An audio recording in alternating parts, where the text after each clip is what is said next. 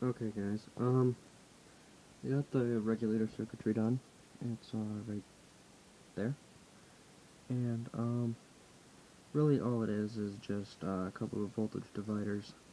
Um, so it's nothing really fancy. But what we're gonna do is charge this up so you guys can see how it works. And I got a slight problem with it. I'll show you that here. I gotta charge up slowly because I only got a 3 amp fuse in there right now, so I gotta kind of take it slow.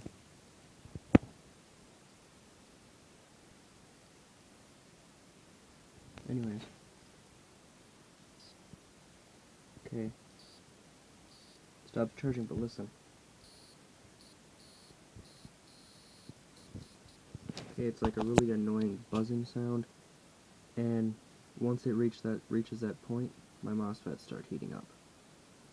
So I don't know what that is, what the cause of that is. If you guys could let me know, that'd be awesome.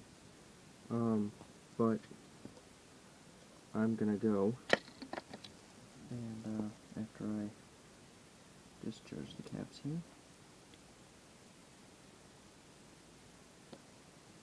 Okay. There we go. Alright.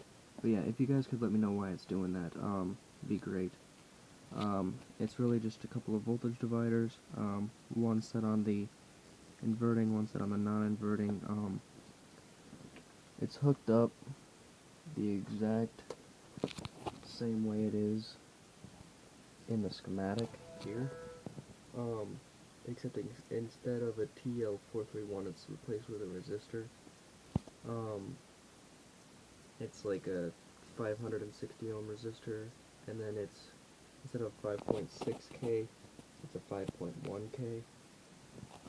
So that's basically how I did it. And then we have we have a 1 nanofarad capacitor right there, that's the blue thing. So I really don't know what the problem is. If you guys could let me know, that'd be great. So I'm gonna go.